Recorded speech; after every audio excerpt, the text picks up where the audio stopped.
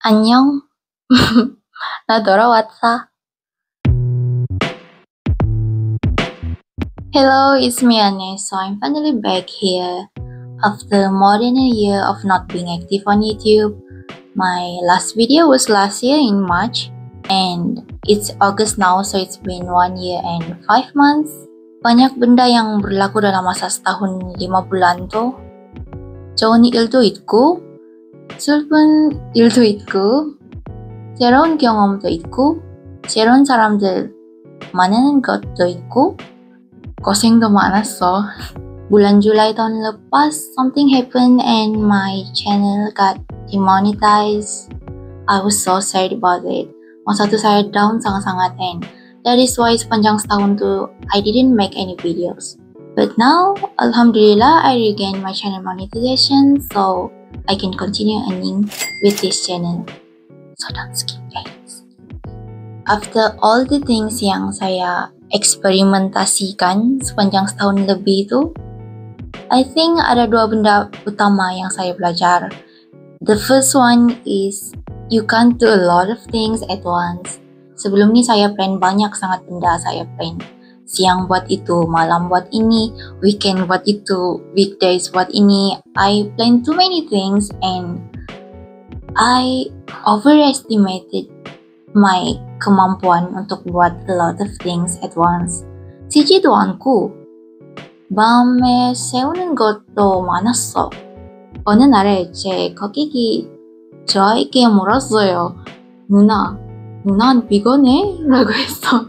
그때는 이제 생각에는 이게 뭐 할 수 있지? 라고 했는데 어느 순간에 제 몸이 저에게 신호를 보냈어.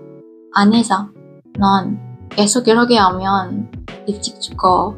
그래서 그냥 천천히 하자라고 생각해. So jangan buat terlalu banyak benda at the same time. For me it's like studying 2 chapters in 1 hour is harder than studying 1 chapter in 2 hours. And kalau kita buat terlalu banyak benda at the same time, boleh tuh memang boleh, tapi quality kerja kita akan drop sangat-sangat. So for me it's better to choose just 1 or 2 things yang kita memang betul-betul minat and focus on that thing only. The second thing that I realized is that most of our problems comes from others. So in order to have a peaceful life, you have to minimize seminimal yang mungkin interaksi dengan orang lain. I know some people disagree, but for me, I believe that the more people you interact with, the more problems you have to deal with. Contoh situasi ada 2 jalan, jalan E dengan jalan B. Kita drive di jalan E dengan jalan B dengan kelajuan yang sama, dengan cara pemanduan yang sama. Tapi bezanya, jalan E tidak ada ramai orang, jalan B ada ramai orang, ada banyak kereta, ada banyak motor. So, walaupun kita drive dengan kelajuan yang sama, dengan pemanduan yang sama di jalan E dengan jalan B, tapi the probability untuk accident berlaku di jalan B lebih tinggi dari jalan E, disebabkan oleh kesalahan orang lain. And I also realized that the worst kind of job is a job yang require us untuk bekerja sama dengan orang lain. Es el peor. Algunas personas son tan problemáticas. Ellos causan muchos problemas, ellos mienten, no son puntuales, sucios, groseras. No puedo controlarlo. A veces no es mi problema, pero porque es el problema de la gente que trabaja conmigo, yo también me involucré. Estoy muy cansado. No quiero trabajar con la gente con ese tipo de actitud. So, it's better to just focus on things yang kita boleh buat sendiri tanpa bergantung pada kerja sama orang lain. Now, I want to focus on language learning. This year, I started learning a new language, which is Chinese. Saya baru saja start belajar Chinese. 我学汉语，但我还是不说汉语，因为我是宝宝。I'm still a baby in Chinese. Merangkak pun masih belum boleh lagi. I just started. 我积极到很高兴认识你。I know it's not gonna be easy, but I'll try my best to learn as much as I can.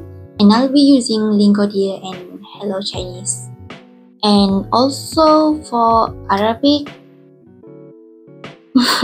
back then, أتعلم اللغة العربية لكن الآن أنسى كل شيئا. أريد أن أدرس اللغة العربية لكن it is very hard. Antara semua bahasa yang saya pernah belajar, bahasa Arab yang paling susah sekali. Sebelum ini saya belajar banyak bahasa, saya belajar Dutch, Esperanto, Tagalog, and none is as difficult as Arabic. And honestly, I was at the verge of giving up, but after taking some consideration, I decided to continue learning Arabic, tapi without aiming for fluency, which means I will only dabble the language and it will not be in my main focus. I don't want my language learning journey to be stressful. I just want to enjoy it. So kalau saya target, I want to reach this level by this year, I want to reach that level by that year, it's gonna be very stressful and I won't be able to enjoy the language learning journey that way. So I decided not to have any specific goals for Arabic. I am old now. Since the past few years, I can really feel myself getting old, and it affects the way I think, it affects the way I see the world. I always think like, Nunu maano iti pamagunan, Nunu maano, Nunu papunting iti kaposyan to ko. Asaru ko imbul iti pumusarahan ko, nung kaido ginawa ko swap, will all this be worth it? I think about death a lot, but not in a bad way, tapi sebagai macam peringatan untuk berhati-hati dengan apa yang kita buat dalam dunia ni, dalam kehidupan ni. Sebab apa yang kita buat dalam kehidupan di sini akan efek kehidupan di sana. You know what I'm saying? And in a way, it is also a reminder untuk macam kalau sedih, jangan bersedih berlebihan. Kalau happy, jangan happy berlebihan. Sebab hidup ni sementara aja. Honestly, I think my life is going slow berbanding orang lain. But then again, life is not a competition, so I'll just move at my own pace. I'm still in a process to try to be okay with myself. I'm still in a process to try to be okay with how I am doing in my life. I don't know what the future holds for me, but I'll just keep moving forward.